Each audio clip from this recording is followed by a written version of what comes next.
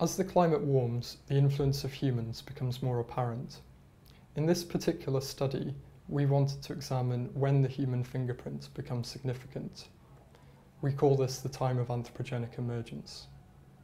Using climate model simulations, we estimated when the human influence appears in a set of climate indices representing mean temperature and total precipitation. We also looked at a range of climate extreme indices, including the hottest day, coldest night, and wettest day of a season. Emergence in mean temperatures has already occurred across much of the globe. In the tropics, we generally see emergence of a human-induced signal in the model simulations in the mid-20th century. At higher latitudes, we tend to see emergence in the late 20th century. Here, the year-to-year variability is higher than in the tropics.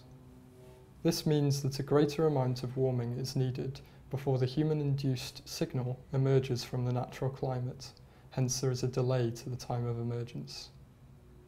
When we look at temperature extremes, like the hottest day in the season, we tend to find later emergence everywhere. The human-induced signal tends to emerge in the late 20th century in the tropics, and then the next few decades in the mid to high latitudes. This is due to higher year-to-year variability in the extremes. In our model simulations, which end in 2100, we find little evidence of emergence in precipitation indices. One exception, however, is over the northern high latitudes in winter. Here, the model simulations suggest that a human influence will be seen in the coming decades. This is associated with a trend towards increasing total and extreme precipitation.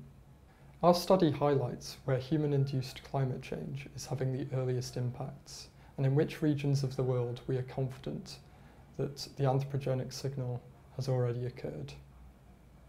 We hope that this research might prove useful to decision makers in planning for adaptation to climate change.